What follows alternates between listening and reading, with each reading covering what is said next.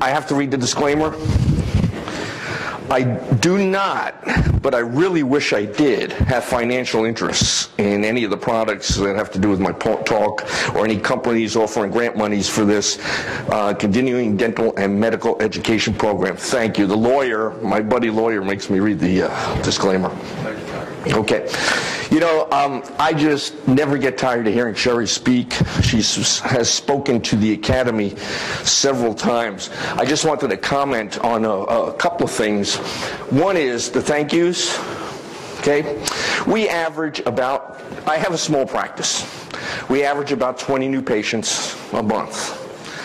Every patient, I write a thank you to whoever, you know, when they come in. We always had a thank you. Who can we thank? We're referring. So we have a very nice card that says thank you on it, and thank you for our confidence in us. But then I always write a sentence, and they put down who, you know, who the person they referred, and I say thank you so much for referring so-and-so to us. I appreciate it. And I do that for every new patient. So I do write a personal note. See, yes, ma'am. No, what they do is they take the cards, they paperclip the name of, see, they have the envelope made out to the patient it's going to the person it's going to.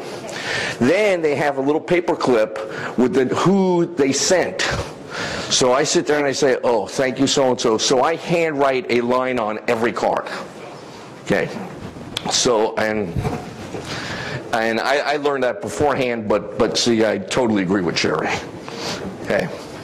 And as far as the whole insurance things go, if you understand how, and we're going to go over how I do my practice, if you understand, if you educate the patient properly, they never quibble about insurance because they're already understanding that what I'm all about is the best possible health care, the best possible dental care. And they know insurance companies are out to make money. They're going to try to pay as little as possible. People aren't stupid. They know that. But what you get them thinking, if you do your treatment plan correctly, right? And this is where we, as staff members, you need to talk to your doctors. Now, first of all, the role-playing thing. Here's the way I handle it. Oh, yes, question. Do you do the treatment presentation, or? I do the case presentation. Yeah, we're gonna run through it. Okay. I do the case presentation myself. I never talk about money. In fact, I don't even know what my fees are. But you don't have a staff member doing that. The staff member goes over money. Okay, but never the case. I always present the case. Always. And every person, even if they don't need any fillings, gets a half-hour consultation. Because I haven't found anybody that doesn't have periodontal disease at some level. I haven't found anybody, well, I shouldn't say that. 80% of the people need a night guard. Okay? So at the very least, I'm going to talk to them about periodontal issues and a night guard. But I will sit down with every single person and I write up a written report. Okay? How are we doing back there? Those people just came in. So nice to see you. Make sure you're very vocal, okay? Because I really want to look good on the video. So you have, you know, so the more you hoot and holler, and the louder you are, the more buttons I'll give you. Okay. I love that enthusiasm.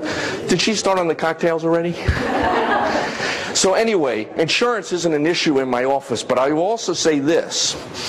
They know, they collect information when the patient calls as a new patient. They put it into the computer, and they know all the insurance companies. They know all the benefits. So they have it all there. So after I present my treatment plan, it is all printed out. What the cost is, what their insurance will pay. That is given to them. They know. And you know what I tell them? After, and remember, the whole thing is, and you guys remember this from Thursday, when you finish presenting your treatment plan, the first thing the patient should say is, That's it. If they ask you about money first, you blew it. Because that means you didn't convince them of ideal dental health and what they need. So the first thing they'll say is, wow, when can we get started on this? When do you have an opening? Now, again, I'll tell them I'm an idealistic realist, and I say this to them. I say, I know we got to deal with finances and money. I say, I'll tell you what, I have some people that just know everything there is to know about insurance. I'll send them in, and they can take care of you. We also work with a company called Care Credit. They can apply online. That's wonderful. And once I convince them, so if they don't, you know, I mean, we don't like setting up finance plans. We're not a bank, but we provide care credit for them. They apply online, they get the money, bingo, they get the dental work done. We have 90%, 97% acceptance of our treatment plans. I think most dentists would die for that. Okay, so let's go through and we can alter as much as you want, and I'll take you through how we do something and just some things to start off with. Biological dentistry, we went through the definition in Thursday's class. You know, there are 3 members of the academy in Cincinnati. I am the only one that advertises myself as a general dentist practicing biological dentistry. We have patients. Now, you know how it works in most dental offices. It's the closer you are to the dentist. In fact, you know what? We canceled our Yellow Page ad. It cost us $500 a month for our Yellow Page ad. Guess how many people we get from the Yellow Pages? Maybe 2 a year. Is that cost productive? Guess where they come from? Internet and referrals from the physicians I work with. So why would I have an ad in the Yellow Pages? And guess what? You know this. If you're a biological dental office for a while, the people that come in from the Yellow Pages, they're the worst. Because they're looking for the dentist that's close to them, and you give them the whole presentation, and they go, huh? So you don't want them. So why would you spend $500 a month with an ad in the Yellow Pages? I just saved you guys $500 a month.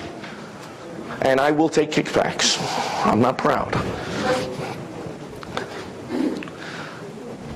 Everybody on the staff, and I totally agree with Jerry, if you have, now first of all, the people that have the mercury fillings, I don't want to point them out, but please turn your head when you exhale so you don't contaminate the rest of us. You know what my first thought is? Is one, and I'm not trying to make you feel bad, the ones that have it, and I only saw you. I'm sorry I'm looking at you. I know more than one person raised their hand. Okay. You get an extra button. You know, it's the type of thing that the first thing I thought about is, that was my first priority, is to get the mercury out of my staff's teeth because they're like family. And I thought of 2 things. One, is your dentist here? I don't want to get in trouble. What? Okay. I don't want to get in trouble. Her dentist isn't here. Okay. Either he doesn't care enough, or you don't care enough. Because when I learned about this, I got him out in a New York second, and nobody is in my staff. And you know what?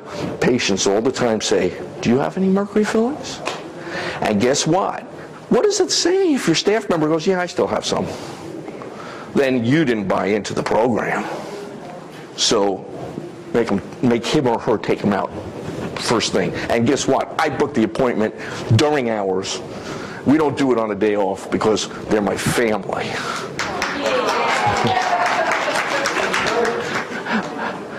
Now, I had a dentist actually, they didn't contact me personally, they called Kim and complained because I talked about how I take care of my staff.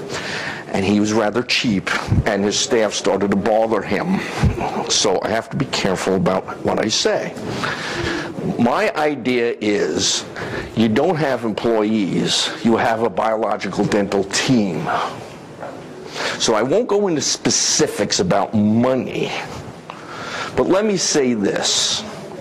The best way to get, now understand, first of all, you got to find quality people, because you can't bribe quality people. But man, they appreciate being rewarded. okay? You get people that are working hard.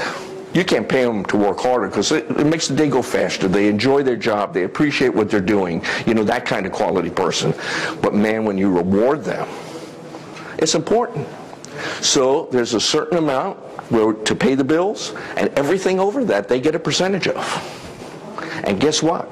I don't get a bigger cut than them. We split it equally. Do you think I have a hole in my schedule? Because it's their office too. It's their money. It's not like they're just making money for me. We are a team. And I tell them every day, I can't do it without them. I need them. And they're all fantastic at what they do. And so, you know, like what Sherry said, I gave him a challenge. We're being videotaped, and look at, see, now look at that. Now, you see, now you're on the video. Now he's going to have to go edit. There's going to be a little blank spot. You're going to be your head going by. Give me your button back. So I said, look, you know what?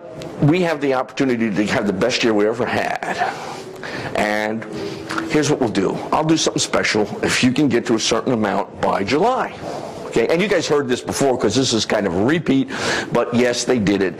And I rented a limousine. I picked everybody up with the champagne, and we went to a special restaurant, and I gave them each $750 in cash, and boy, they loved it. Plus, now see, this was special.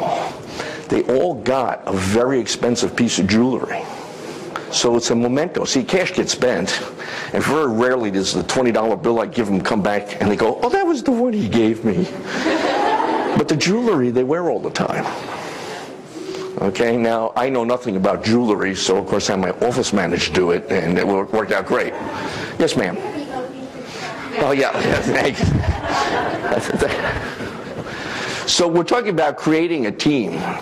And let's face it, who here, raise your hand, get up, raise your hand. Who here likes to replace staff members? Isn't that fun? No, everybody hates it, and it costs a lot of money.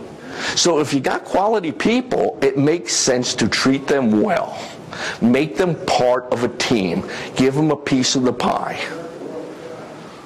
Because it really makes a difference, really, I'm telling you. And you know what, since I changed and started doing that, I worked my ass off. Because before that, there was no incentive. There's an opening there, you know, Shirley's sitting there doing her nails, and somebody cancels, and you know, I have 2 more fingers to do. I don't think I can fill that spot, you know. But if, hey, my bonus will go up, I'm getting. Hey, it works for everybody. Okay. So everybody's got to be on the same page. I had a dentist contact me. He hired a hygienist. And while the hygienist is cleaning the teeth of the patient, okay, she's going, I really don't believe in this mercury crap. You know, he goes and takes these courses, comes back, the ADA says it's okay. So he emails me and he asks me what to do. I said, you can't. Either they have to totally embrace what you do, or they cannot be part of the team. And there's no ifs, ands, or buts. And everybody in the office, now we do something different than role playing, and I got to try that thing with the bean bags. I got to go out, but you know what I'm going to do? I'll get bricks. Well, no, maybe the bean bags are better. Okay. Here's what we do. I now have an office manager because I'm lousy at managing people. And one of the things I found is staff meetings.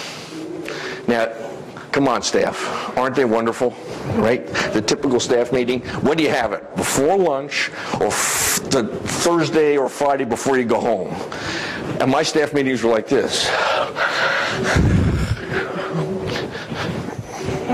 Okay? And guess how much we got accomplished? Nothing. So, every 6 weeks, I close the office. We work Monday through Thursday schedule. So every Thursday we work and we start early. See, we work Mondays and Wednesdays from 8 to 5 with an hour for lunch, and Tuesdays and Thursdays we work 7:15 to 2 with no lunch. And so we have afternoons off Tuesdays and Thursdays. So we work from 7:15 to noon on Thursday, and then we close. and then we go to the restaurant, and this is the restaurant of my choice. And they're allowed to eat and drink whatever they want. And when this first started, there were some ground rules. When we're out of the office, they are allowed to tell me anything about this dental practice. Okay? Anything. Boy, I didn't know what I was getting myself into. Right? So what happened is, we go out the first time, and everybody's sitting there and they're reading the menu, and it's quiet, and I said, well, let's get started, and not much is happening until they each had a drink. After the first drink, then did I get it. Now, I'm not saying alcohol is a necessity here, but it sure helps in Cincinnati with my practice. Okay? So then what do I start here? And I say, you know, because how many dentists are here? Right? Do you book your own time? In other words, you know, the patient needs a crown. Do you write down the number of units of time you need? Okay? Right? I used to do that. And everything always would take longer than I thought. Or you know what I mean? I was lousy at determining the time. So the first thing they said is, you really are terrible at that. Let us do it. You stay out of the book. We'll determine the amount of time. And we'll handle it. I said, we don't run late at our office. You know that. We do not keep people waiting. I said, oh, you won't. So nervously, I gave it over to them, and our production went up 30%. Because they know how to book it. When because I always put in spare time for, you never know when that cusp will break off, or you'll never know when this. So I planned in calamity time, and they said, you know what, you don't need that. And they had more faith in me than I did, and we never run behind. Well, I shouldn't say never, because there's emergencies, but we rarely run behind. We rarely keep people waiting, and I don't look in the book anymore. I come in and say sometimes, I say, hey, I'm a little nervous about this. I'll go to my office manager. I say, that's kind of tight in there. Shh, okay, we'll handle it. So I just need her to tell her she'll handle it, and then I'm okay. But it works great. And boy, do I learn a lot about the practice, because they come in with notebooks. After the first drink, okay. Remember, Mrs. Jones? The wording you use, because I'm very big, the neuro-linguistic programming. Body language, verbiage is incredibly important. So I don't know how they do this, like they hide tape recorders, but they have every conversation I ever say to any patient, and they come up and say, remember that? I go, what? I don't know what day that was. I go, well, you said that, and you shouldn't say that. Remember, you said you don't use those words. And it's great. They keep me in line. They run the office. I don't want to run. I don't want to manage the office. I like doing the dentistry. I don't want to manage the office. You let good people do what they do well. Right? Okay. Nestor? Huh? With me, Nestor? Huh?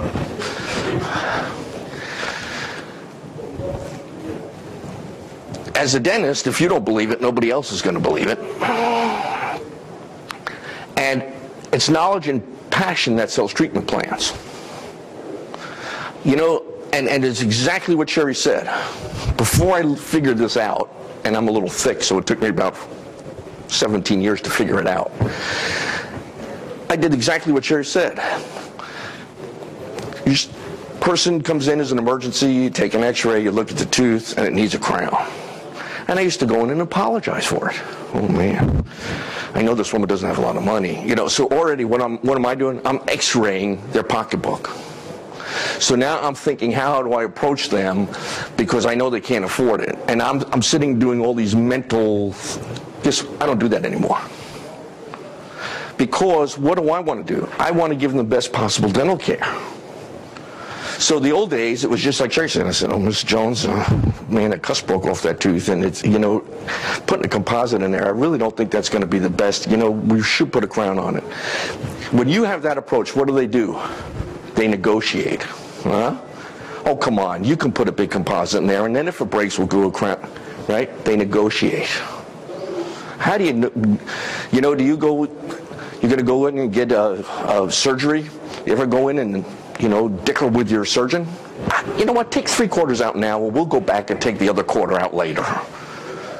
You can't have that frame of mind. You can't think that way. So now, I go in and say, look at that PA, look at that tooth. They go, Mrs. Jones, you broke a cusp off that tooth. Is that bad? I said, well, you don't have much tooth structure left, but I'll tell you what. I can save that tooth by putting a crown on it, and I am 98% sure you won't need a root canal. No root canal? That's great. See, a lot of times you give them something, they're not going to get something they really don't want. And I got to tell you, that line works every time. They never then turn around and negotiate. No root canal. That's what we're going, I don't want root canals. I don't like root canals. I know he doesn't like root canals. 98% he's going to show me I don't need a root canal. Bam! Is he going to save the tooth with crown? This is beautiful. They never negotiate. Remember that line. I'm telling you, that line works every time. But you can't use the line because it's attitude. You can't, with the head down, you know, you have to say, guess what, Mrs. Jones? We can save that tooth. And you won't need a root canal. Oh, yeah! Who here does not use, because I know most of you do, intraoral camera? Why? Are you happy with your life? Do you want to make more money? Let's not go there. Are you single? No. Okay, we're going to get in the intraoral camera and why it's so important in a moment. You got to create the proper environment. Oops. Ooh, sorry. You know what? Think of it this way.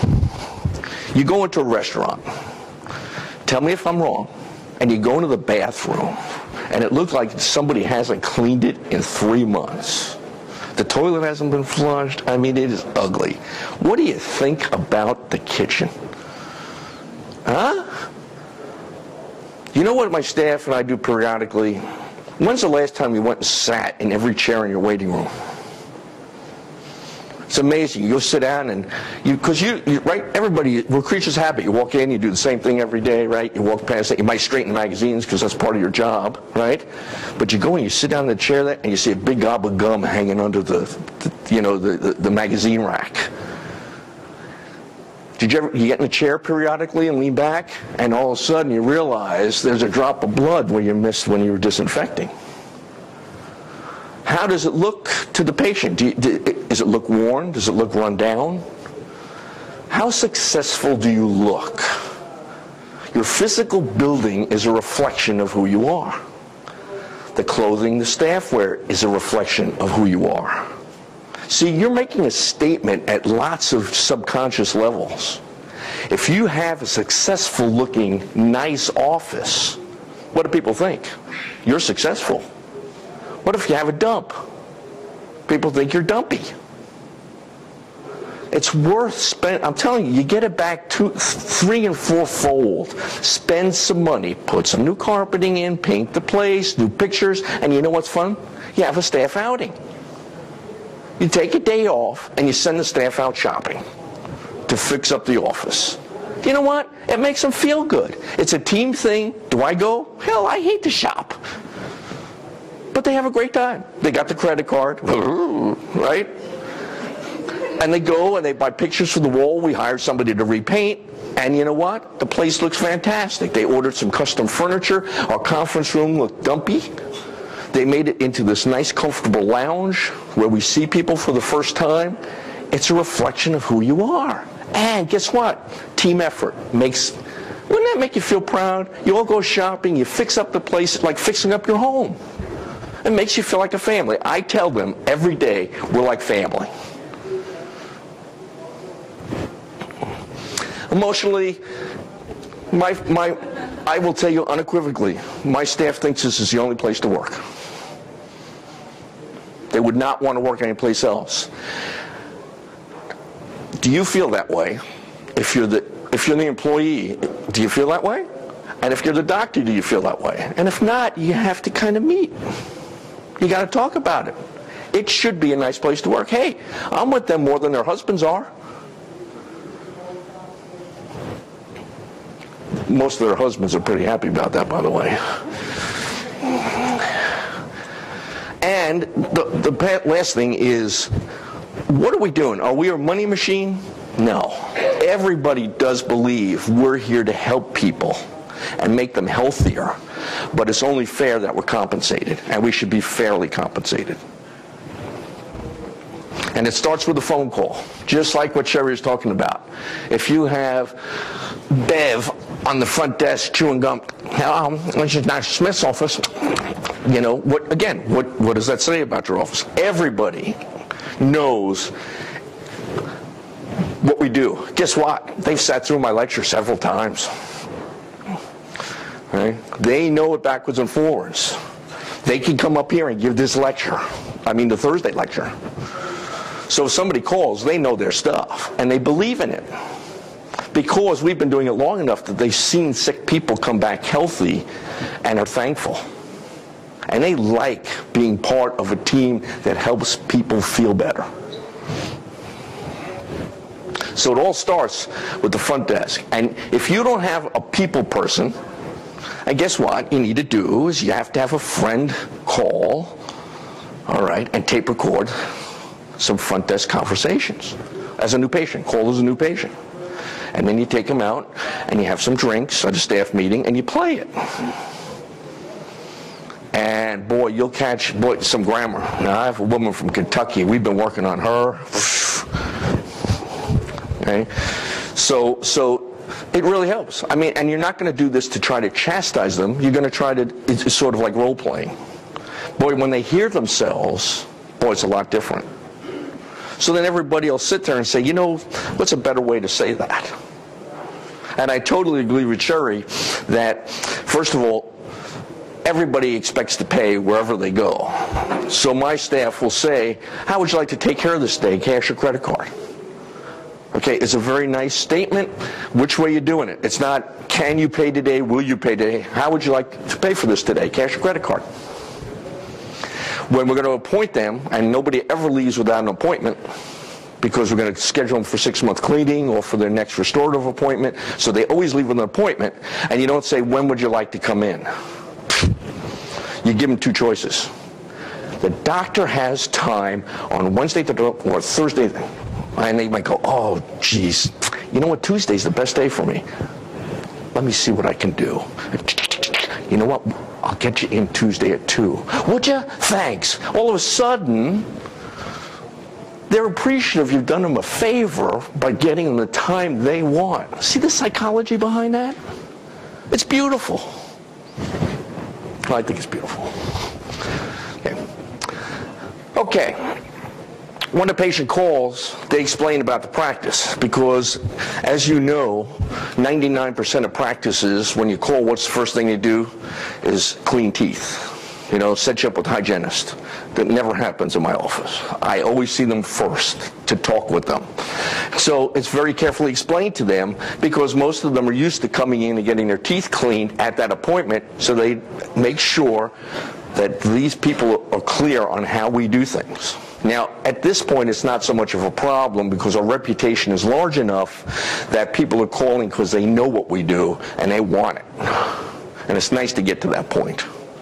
And as we were saying, most, you know, like with the yellow pages, it's density appropriate, meaning that most dental offices, it clusters that within the 5 miles you have the most patients, and then within 10 miles, and it gets thinner and thinner.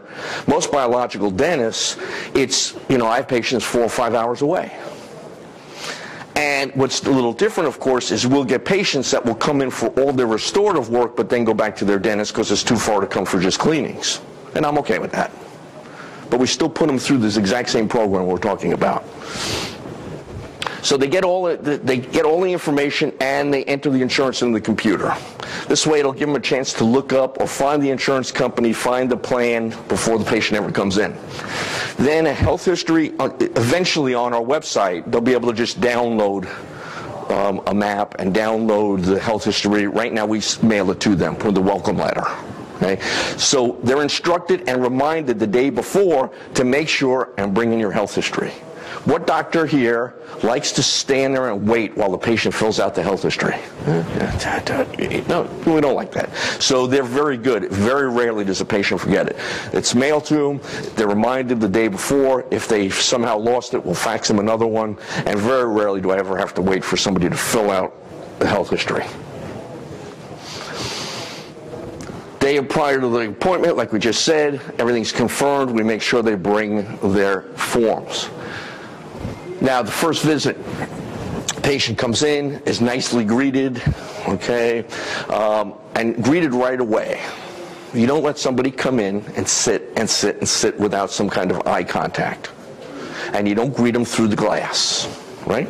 Is this all good stuff, Sherry? Sherry, see, I know I'm okay, because, see, I'm nervous, because I've never lectured in front of Sherry before. You know, I always listen to her practice management, so that so at least she's shaking her head. You don't say hello through the glass. You open the glass. And guess what? You should know what their name is. Hello, Mrs. Johnson. How are you today? You know what? We'll be right with you. Get comfy. Okay? Nice personal greeting. Okay? Quickly. Just like the phone should never ring too many times. Okay? Now, when they come in, I will see them in the conference room. First thing. And what is sitting there is a sample Panorex, sample bite ring x-rays. There's the dentistry book, you know, I have a picture of the dentistry without mercury. There is an academy brochure. We happen to do that. Have you guys heard about the Visalite thing? We're in a Visalite office, so there'll be a pamphlet about doing the oral cancer scan. And I read their health history before I come in. I don't read their health history in front of them. So they're sitting in the office and they're looking around, and guess what? It's cozy. It's nice. It doesn't feel like a dental office. Brain is fresh, nice new pictures. So I'm giving them a minute to kind of say, oh, this is pretty good. And of course I have my MIAOMT plaques on the wall. In fact, I wanted to put everyone I had up there, and the staff wouldn't let me. They said, that's a little much. So every once in a while, I buy a stand and I sneak one up on a shelf. And then they catch me, take it away, and I put another one up. But that's another story. And I come in, and I put their health history down, and I shake their hand firmly, look them in the eye. Even women a lot of times will stand up, so I have them sit down. I sit down, and I say, Mrs. Jones, what brings you here, and how can I help you? And then I don't say another word till they finish. Ever. And they will give me their dental history, why they're here, what they're looking for. I will take notes. I try not to interrupt them. Sometimes I'll clarify something. Most people are not used to that from any health professional, but let alone a dentist. Because what are they used to? They see the hygienist. Dentist pops in and says, you need a crown here and a filling there. We'll schedule that for you. It's very nice meeting you. Right? And they're out of there. Who has time to talk? I hear that all the time, that nobody's ever taken time like this to talk with me. Very important. I will go over their medical history first, not their dental history. Why? Because we're looking at the whole body. And their whole body is important to me. A little psychological thing, but I always go over their medical history first. Then we'll go on with their dental history. And then I explain to them what we'll do. I say, today is data collection day. And I have my computer sitting there because we take intraoral pictures, okay? And most people think I have a picture of a mercury filling on there. I have a picture of bleeding gums. Because most of the people coming already know they want their mercury out, but they're not thinking about bleeding gums. And the American Dental Association even says over 90% of people have gingivitis, so it means when you probe them or clean their teeth, they're going to bleed. And 75% have bone loss. So one of the things is, if I'm going to take mercury out, even if I'm never going to see them again, you know, that's a patient from 5 hours away, I'm not taking mercury out if their gums are bleeding, because the mercury vapor will go in through their cuts in their gum tissue. So we're going to work on the gum tissue first, whether they're going to get a cleaning with me or not. So I tell them that. I say, you know what, we're going to, and as you guys know from Thursday, I probe them. Part of their exam is I probe them. I do the periodontal probing. And I know we can argue about David Kennedy, and I totally agree with him about killing the bugs, but I just handle things a little bit differently. I want to know pocket depths. I want to know if they have any lost bone. And I want to know that before I treat them periodontally, before we let the hygienist loose on them. All right? I want to diagnose before we treat. And when you tell patients that, they go, wow, why doesn't anybody tell me this before? And I said, well, you're used to traditional dentistry. This is biological dentistry.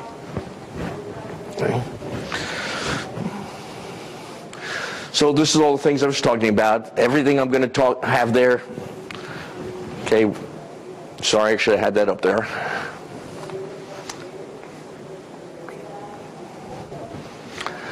Then, you guys know the blood pressure story, right?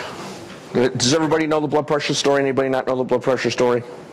Okay, you got to take blood pressures. Okay, you know the little Mr. Manson story where he was going to die and he got saved, okay? You got to take blood pressures. You're a doctor.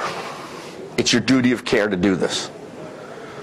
You know, like everything else medical legally, let's say, God forbid, you give somebody some lidocaine with epinephrine and they have a heart attack and they decide to sue you. And the opposing lawyer, right, says, did you take a blood pressure? Did you know he had high blood pressure? You would pick him apart, wouldn't you? This man would pick you apart. But he's nice about it. He's our academy lawyer. That's why I'm razzing him. Okay? So you got to do it. You have to have a good health history, and you have to have a blood pressure, and that protects you medical legally. But you know what? It's just the right thing to do. And people appreciate it. Do you know how many people I walk out of the room and they say to the dental assistant, you know, no dentist ever took my blood pressure before. That's very thorough. What's it making statements about? Wow, this office is really thorough. Okay, then I explain to them, I'm a checklist kind of guy. Like a pilot. That way you don't miss anything. Pilots, yes, we don't want pilots to miss anything. I don't want my dentist to miss anything. And like we talked about, I did talk about this a little bit on Thursday, but I have my dental assistant go through a very thorough checklist. Do you think I know the checklist by heart? Do you think I could do it in 15 seconds, you know, real quickly? No. But see, we're setting a precedent. We're making a statement psychologically. So she says, lips. And I say, we're going to check your lips. I'm going to look visually, but I'm also going to feel to see if there's any little lumps or bumps. Palate. I say, I'm going to take a look at your palate. And I said, I'm going to, and then, you know, you make the little funny. So I feel around the palate and said, I'll try not to tickle you. And then most women laugh. The men don't laugh, but most women laugh. And then I take my mirror and I ask him to say, honestly, I'm looking at your soft palate. I said, everything looks good. And, you know, my dental says, and we go through this extensive checklist. Well, guess what the patient says when I walk out of the room? Nobody ever examined me like that before. So then I'm taking all kinds of intraoral pictures, and I'm talking about fractions. And by the way, ladies and gentlemen, most abrasions you see in teeth, okay, we're talking about gum line recession. If it is truly toothbrush abrasion, it's going to be V-shaped. That's from the getting there and okay. But you know, if you go home and look, you're going to find that the recession and most of the areas are dished out, moon-shaped. That is from grinding and clenching. You have a hard, now remember, teeth are attached to bone by ligaments, so yes, you can loosen the tooth from grinding and clenching. But what you're seeing most of the time with recession and root abfractions is they're doing things in their sleep and they're rocking that hard crown on that soft root, and that's what's causing them to lose the complex. So if it is kind of rounded, it is not toothbrush abrasion. So I'll take pictures of that, and I'll explain it to them while I'm doing my exam. And they said, oh, and I hear this every time. Oh, that my old hygienist told me I just was brushing wrong. Well, it's not what that is. And we make them a night guard. Because they said, well, how do we fix that? And I said, well, you don't need any fillings or anything there now, but you're weakening the tooth, so we want to protect that. And I explained why we need a night guard. We make a night guard for 80% of our patients. Is that a good thing to do? Yes. Is it easy? Yes. Is it a revenue generator? Yes. But I'll never do something to just generate revenue. Ever. And guess what?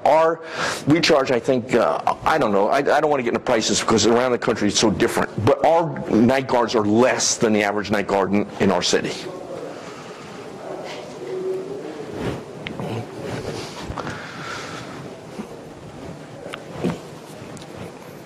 I do the full period charting. I'm taking pictures of their teeth. I'm talking about them. Then what I tell them is, okay, here's what we're going to do. We're finished for today. Well, first thing I say is, and I make a little joke, and I said, it's showtime. We're going to look at the pictures.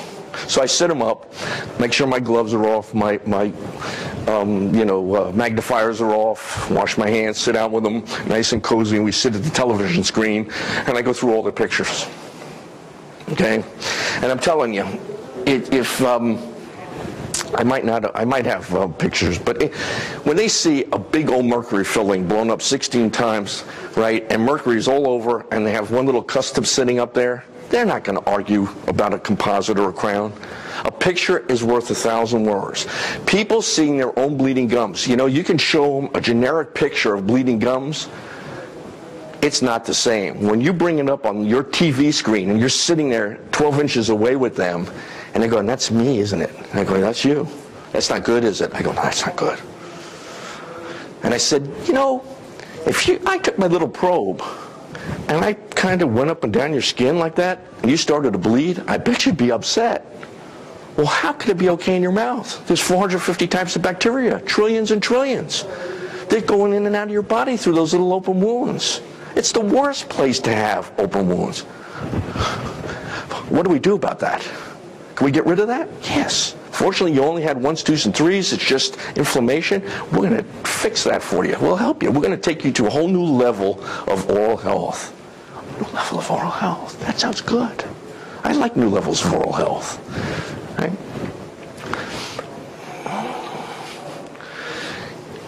If they pick up you're really passionate about what you do, you never have to sell car. It's like I hated being a car salesman, and when I wasn't good at this practice management stuff, that's what I felt like. I felt like it was like pulling teeth to sell a crown. Excuse the pun. So is this consultation appointment a second appointment Okay. after exam appointment? All right, no, here's what's happened, okay? They've come in, I've sat down at the desk, I see them first, explain what we're going to do, then they go in, get their blood pressure exam. Then when I'm finished with the exam, they'll get any x-rays they need. We looked at the photographs. Then I say I'm going to write up a written report. And we're going to get you back and sit you down for the written report. Usually at that time they'll say, well, when do I get my teeth cleaned? And I'll say, I'll tell you what. If we cleaned your teeth, you know when I went in with that little probe and you bled? Imagine if the hygienist used a sharp instrument. She would be pushing all kinds of bacteria into your system.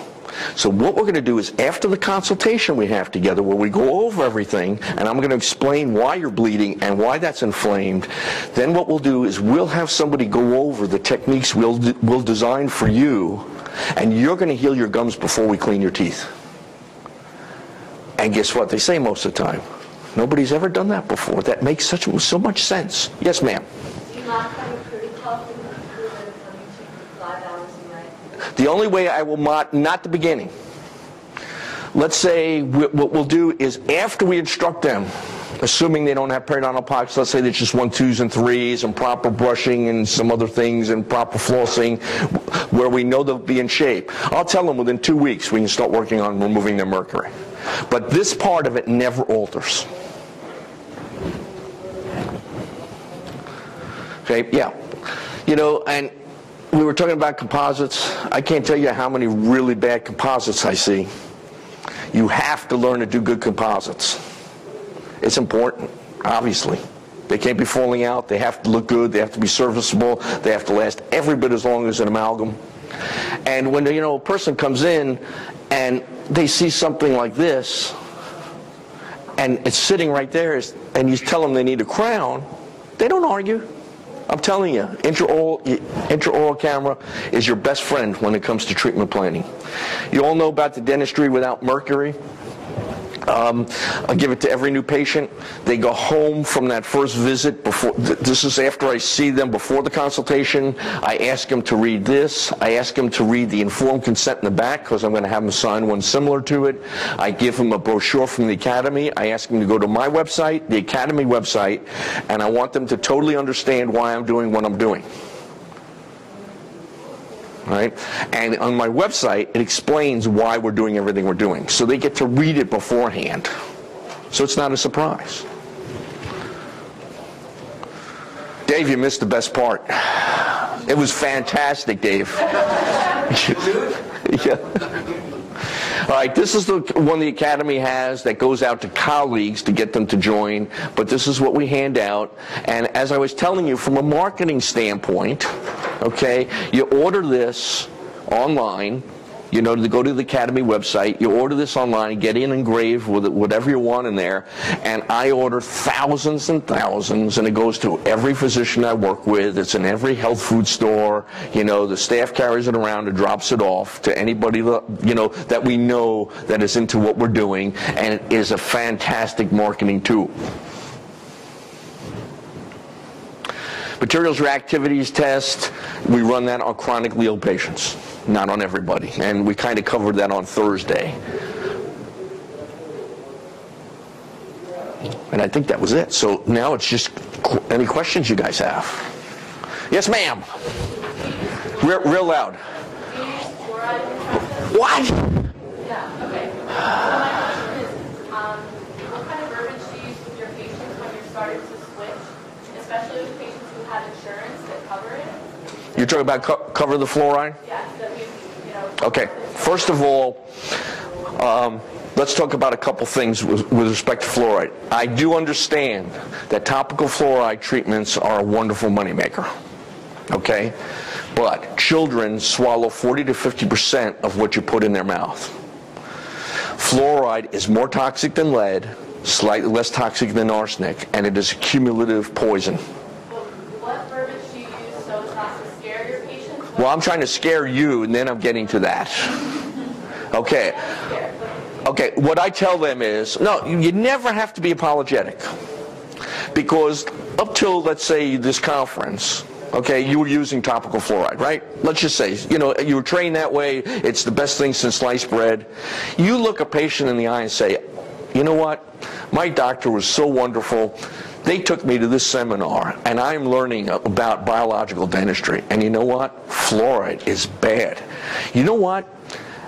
And this is what I say, did you ever read the side of a toothpaste tube? Because most people don't anymore. But it's changed. It says on the side of any toothpaste tube with fluoride that you look at, it says, if a child swallows more than the size of a pea, to immediately call poison control. I said, you know, I haven't read that in a while. And this Academy, by the way, helped get that on there. And guess what Crest and Colgate, guess what their answer was to that? Because, by the way, just a little aside, okay, an average size tube of toothpaste, if a 40-pound or less child swallows a whole tube of toothpaste, the amount of fluoride in it is lethal. Lethal. So what does the toothpaste manufacturer say? We are confident that there's enough additives in the toothpaste that the child will vomit before they get a lethal dose. Well, okay, I'm going to use it. Okay, so the point is, you don't apologize for what you did in the past because you are doing the best you can. Because you know what? You look like a very loving, caring person that tries to do the best they can. So you say, I went to this meeting and I learned the science behind fluoride. And we have now found out that that is not a very good thing to do for the kids, so we immediately stopped it. And guess what the parent will say? Thank you. All right? Just be honest. You came here. See, you can use this whole week as an excuse. Everything with patients, with amalgams, everything. Say, you know what? We went to this conference. But you got to be excited about it. You can't do we went to this conference and I learned that fluoride was bad. So we're not going to use it anymore. You know, you go, oh man, it was so cool. We learned it. You know, they showed us these people bent over from fluorosis, and you know, 51% of the kids have modeling of the teeth. And you know what? I'm afraid the American Dental Association has been lying to us, and so we're part of this new organization. And you just get excited, and a person gets excited with you. Yes, ma'am. Are you stretching, or do you have a real question? Or is it both?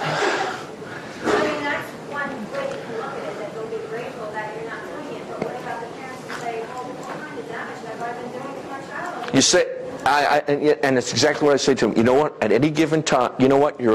I know you love your children. We always do the best we can with the given information we have, and now we have new information, so it's time to think differently. So it's never, oh, geez, you shouldn't have done that. Boy, are you an idiot. You know, you say, hey, you did the best you can. We were doing the best we can, but now we know better, and we want to do the healthiest thing possible. Yes, ma'am. Try to breathe that way when you ask. What kind of procedures do you have that you use in your office when you do take out these amalgams? And do you take them all out at once, to one side? Or Okay, I'm not going to go through the question was, I'm sorry, I have to repeat questions. The question was, how do we take the amalgams out? That was in the Thursday course, okay? That, in fact, that was what Thursday is about, as far as the technique, if that's what you're asking about. Yeah. But as far as, yes, we basically will usually do quadrants. We usually do quadrant dentistry. Let's say they have a fair amount of posterior amalgams, we'll do quadrant dentistry. But one of the things I will say to them before the person comes in to talk about finances is I'll point to a quadrant, because what I don't want to do is have that person do the, you know what, let's do this one this month, and let's do that one next month. I say, that's cost prohibitive. We can't do that. What I'll need to do to keep your costs reasonable is we need to do a quadrant at a time. And most people go, oh, that makes sense. And I'll say, see how these come together? If we try to do one at a time, it's very hard not to nick the tooth next to it. And to do the best possible dentistry, we do quadrant dentistry. The only time I will violate that, and I will, is we're really sick people, or really people that are really afraid. And I'll say, you know what, we're going to pick one little one, and we're going to bring you in, and we're going to show you how easy this is. So I will do something totally different for fearful patients, or sometimes there's people that are so sick, I want to make sure, so we'll start with one, then we'll go to two, and we'll slowly build up. So you're so sure that you're protected? I am. That you are so protected taking out these amalgams? I mean, you are. The question is, do I feel protected taking out these amalgams? Yes, I feel the procedures that I am using protect me and the staff and the patient. Because fluoride used to be okay, and now it's not. I'm just wondering if... I've been mercury-free since 1985. I've been honing this technique, and yes, I am confident. Yes, ma'am. Real loud, real loud. You mentioned on Thursday that mercury gets underneath your latex gloves. What do you do about that? I work with my feet now. The question was that mercury gets underneath the gloves, so what do I do? So, of course, being a smart ass, I said I work with my feet. Okay, there is a scientific review for that. Ideally, what you would do is there is a special cream you can get that has a ton of sulfur in it, and you put that on your hands, and then you double glove with nitrile gloves. Double glove? Double glove with latex. Mercury goes right through latex, mercury vapor. Nitrile gloves. It seems to be a better barrier. Do I do that? No. I would go nuts putting cream on a double gloving because, you know, you're going to check the hygienist, you're coming back in here, you're going, you know, so I don't. Should I? Yes. Do I feel okay? I don't? Yes. Are you tested? Yes. I am going through a detox program now. I am mercury toxic, but it's not for what I'm doing now. It's because I had a ton of mercury when I was a kid, and because the ADA lied to me, and I was putting it in and taking it out from 1977 and 1983. Yes, ma'am. That's what I was just going to say, to make them feel comfortable too. You can say, well, we were all victims as well. In order to... Sure, she's saying, what she's saying, this young lady's saying is, you know, you say, look, we were victims too. You know, we had mercury fillings, we were placing mercury, you know what, and we're so happy that we learned the science. Fluoride. Yeah, the same thing with fluoride, yes. Yes, ma'am. Real loud, you got to do it real loud. I have a question about something. You said that you talk to the patient and they'll be started on a perio program prior to their cleanings to get them coming down as healthy. What do you instruct them to do, or what do they do? Okay. First of all, I did a little study where I watched lots and lots and lots of people floss, and most people don't floss correctly. And I know it's not here, because remember we talked about this being the cerebral center of the universe on Thursday? I know the hygienist here will always review and show the patient how to floss properly. But guess what? In Cincinnati, they don't. They say, you need to floss more. But they don't show them how to floss more. And guess what? In watching hundreds of patients floss, most people do not adequately go below the gum line. So what I do as part of my consultation is I have pictures there, and I show them the anatomy of a tooth, I show them the attachment, I show them where the floss should go, and they go, nobody ever showed me that before. I tell them about streptococcus and the, Streptococcus mutans and the plaque, and I go through things, and I I've not found one person that, what David Kennedy was talking about, the research from the 1960s was Streptococcus mutans and the plaque filling the cuff so saliva can't get in there, you know. Nobody, I have not found one person that knows that story from beginning to end. So I do it personally. So I give them a good visual picture of what they're trying to do. Okay? Then somebody comes in, and I love a Rotodent. Okay? Anybody here work with Rotodent? Okay? The Rotodent has the most science behind it for plaque removal. They're the only company I know of that has a patented bristle, because it turns out there's a standard in the industry. Most toothbrush bristles are about the same size, whether it's an electric toothbrush or a hand toothbrush, and those bristles are too thick to get below the gum line. Rotodent company has a patent on a bristle called a microfilament, and it's not much bigger than a few wisps of a hair, and you can bend it and get it below the gum line. So for the average person with just gingivitis, proper flossing and using the Rotodent is all they need to do. So somebody carefully goes over that with them. They use it for at least 10 days, and then they can get their teeth cleaned. Is there a follow-up question to that? You're thinking about it?